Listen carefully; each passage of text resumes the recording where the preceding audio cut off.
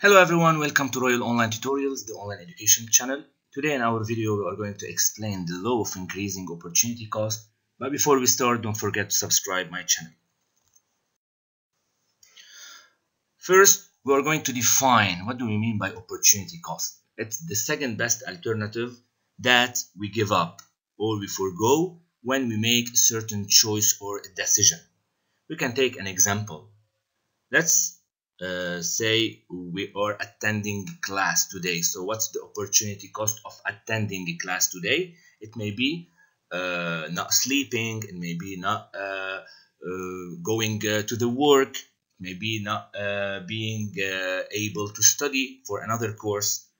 If we need to take the examples shown here in this slide, so the opportunity cost of taking a vacation instead of spending the money on buying a new car is not getting or buying the new car. Even if you are going to have the opportunity between like spending a trip vacation in skiing or going to shopping, so you are going to make one decision, only one decision. So let's suppose I will go to pick the choice of doing shopping. So I will not enjoy spending the vacation trip in skiing. The PPF, Production Possibility Frontier, it's a graph showing the combinations of goods and services that can be produced if and only if all the society's resources are used efficiently. The law of increasing opportunity cost, we can say here, like, as the output increases for either one of the goods on the PPF curve, the opportunity cost of additional units of that goods will be greater and greater. In order to understand it better, we are going to solve an exercise. The table below represents 5 points on the production possibility frontier for a country which produces only automobiles measured in thousands and wheat measured in millions of bushels. As we see in the table, we have 5 points, A, B, C, D, E. The automobiles moving from 0 to 10 to 20 to 30 to 40, and the wheats 100, 90, 70, 40, and 0.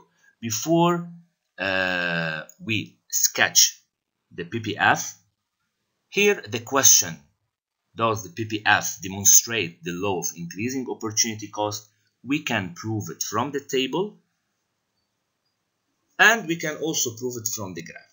Now we are going to show you how we can see it from the table before moving to the other slide to sketch the graph and to show you how to calculate it from the graph. Here, if the economy is at point A, the opportunity cost of an additional 10,000 of automobile, so it will be 10 million bushel of wheat, which is the difference between 100 and 90. If the economy is at point B, so the opportunity cost of an additional 10,000 of automobile, which is the difference between B and C, which is equal to 20 million bushels of wheat. If the economy is at point C, the opportunity cost of an additional 10,000 automobile, which is equal to the difference between C and D, that's mean 30 million bushels of wheat. And finally, if the economy is at point D, the opportunity cost of an additional 10,000 automobiles, it will be the difference between D and E, which is meaning that the number is 40 million bushels of wheat.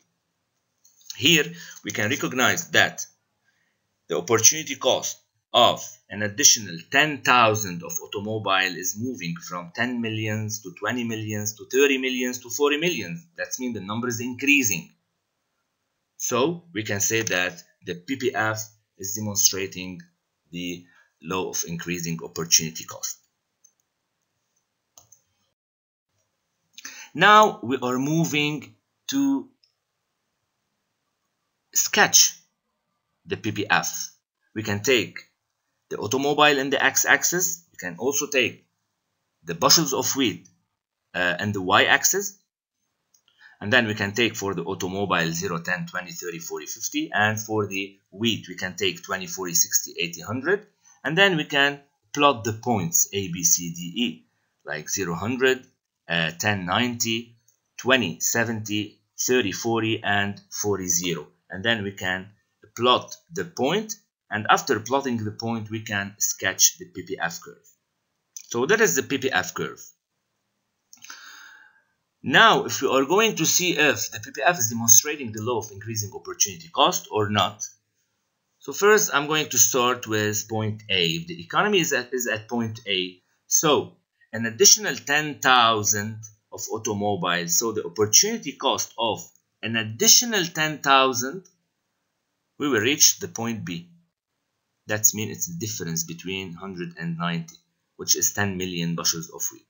If the economy is at point B, the opportunity cost of an additional 10,000 automobiles, we will reach the point C. So which is equal to the difference between 90 and 70, it's equal to 20 million bushels of wheat. If the economy is at point C, the opportunity cost of an additional 10,000 automobile, so we will move from 20 to 30, we will get and reach the point D, so which is a difference between 70 and 40, which is equal to 30 million bushels of wheat.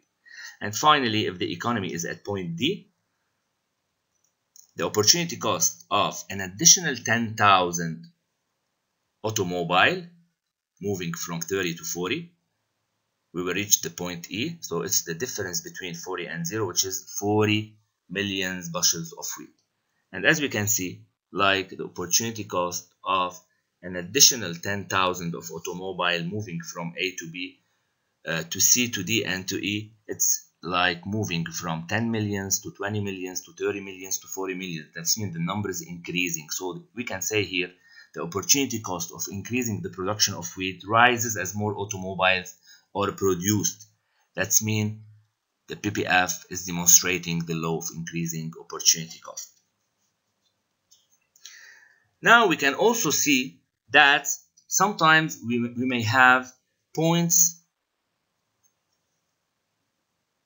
within the area of the PPF here, and we can have also points outside the PPF. So the points inside the PPF are known as inefficient points. We can say the points are attainable, like here we have the point F. But the problem here that they are not using the resources at the fullest. So at point F, if the technology or the resources are used at full capacity, then the economy could be at point C or B or D, meaning more would be produced. All the points outside the PPF, we will call them unattainable points, like here point G. So here the point G could be attained only if the technology and resources increase. So the economy will be shifting its PPF to the right. Such movement is considered as an economic growth. Thank you for watching my channel.